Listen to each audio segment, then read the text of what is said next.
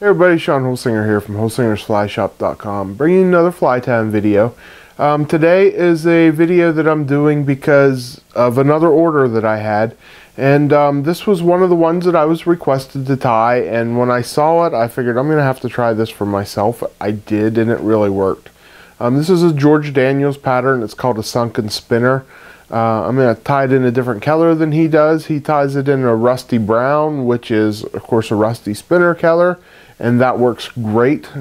I have caught fish on that, not gonna lie, it works great. I'm tying it in an olive because that works too. And another pattern, when I actually started tying it, it was during the Sulphur hatch, and I tied this in Watery Olive, and I caught a lot of fish on it during the Sulphur hatch. Did real well, really like it, and it's kind of like a Perdigon with wings in essence is what it is, and it really worked for me.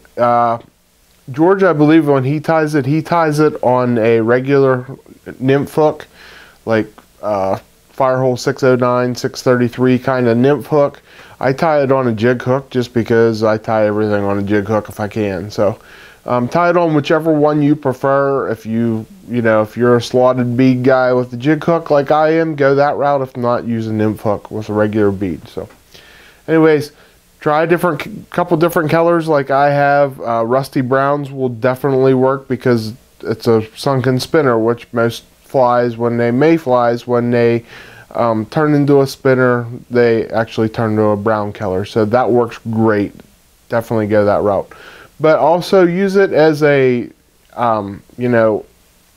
mayfly that just hatched and just got washed under the water or something. So it doesn't have to be the spinner, it could be a dun too. So anyways guys, really simple fly, easy to tie. Here it is in the vise, and then the material list to tie it.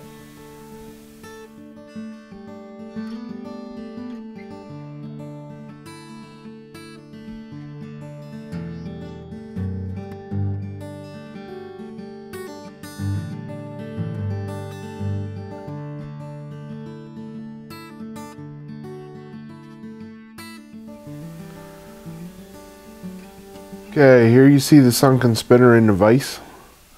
Very cool, very easy fly to tie. Let's get into tying it. For a hook, I'm using Holsinger's Fly Shop. This is a size 16, tied in like 16s and 18s. For a bead on this size 16, I'm using a 2.8 millimeter slotted tungsten bead. This is gold. And for thread, today I'm using olive. Rusty brown is what he calls for on George Daniels pattern. I've tied it in a couple colors. Olive works. Watery olive works for sulphurs, and of course rusty brown for rusty spinners. Next thing I'm going to add is 140 denier white thread, and this is going to be the ribbing on the fly. So I'm going to put it on a bobbin and just wrap it back here to the bend of the hook. And then we're just going to let it hang off the side here. Now we're going to come in with my tail. For my tail, I'm using some Cocktail on, about 8 or so fibers. And we're just going to make them about the length of the hook shank there. So put that on there. Make sure we got the length we want. Take it right back to the bend and wrap it back forward. Now I'm making nice even wraps here, trying to make a nice smooth body. And going right up here behind the bead, building it up just a little bit to lock that in place.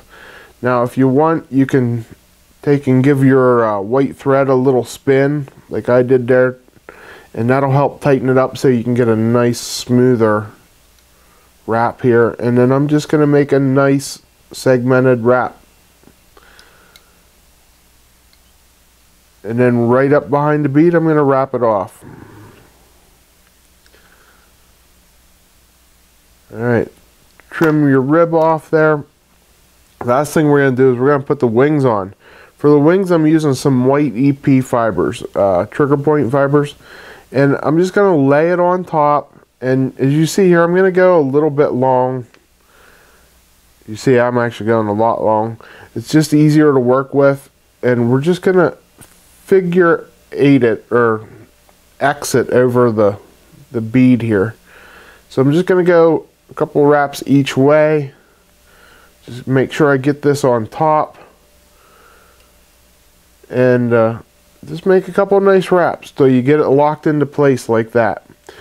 Then what I like to do is come in front, do my whip finish here. Sorry about that, put my whip finish off to the side. And get these EP fibers back out of the way, make a nice little whip finish. And then I like to come in and just hit just a little dab right on top of them wings, and that'll lock it all in place with my UV glue. Now last thing I'm going to do is I'm going to trim my wings. To trim my wings, what I'm going to do is I'm going to pull the wing back. I'm going to bring my scissors right into the back of the body and trim it off. And that's how long, that way I get both of them the same length. When I pull it back like that, I'll cut them off the same length, and it's a good length too. So the length of your body there is what you want for that. So you see how easy that fly is. Very simple to tie, and it has been catching fish for me. Okay guys, hope you like that pattern. Easy pattern to tie.